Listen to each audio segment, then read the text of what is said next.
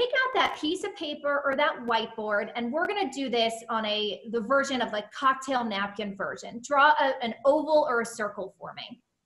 So the penis is a very simple organ. No man likes when I say this to him, but it comprises 3 tubes.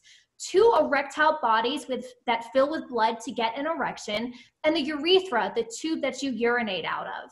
Now, in order to get an erection, there are 2 main arteries that fill with blood, that bring blood into that erectile tissue, and those arteries are called the cavernosal arteries.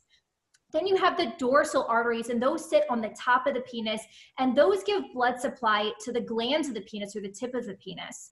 Then you have venous drainage. So you have blood flow coming in, and then you have veins that drain that blood out. And then you have nerves that sit on top of the penis. Now I'm going to better illustrate perhaps in a cross section, if you can see this, of what this anatomy looks like. So this is kind of cutting your body in half and looking at the anatomy. So we have erectile body here, the urethra, that tube that you urinate out of here. You have the nerves that sit on top of the penis right here. And then you have that darn prostate.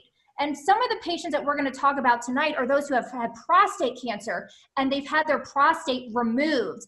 And that's important because the cavernous nerves that are responsible for erections, wow, they sit right on that prostate. And so whenever you do any pelvic radiation or surgery on that prostate, because of that possible nerve injury, you can have a drop in sexual function.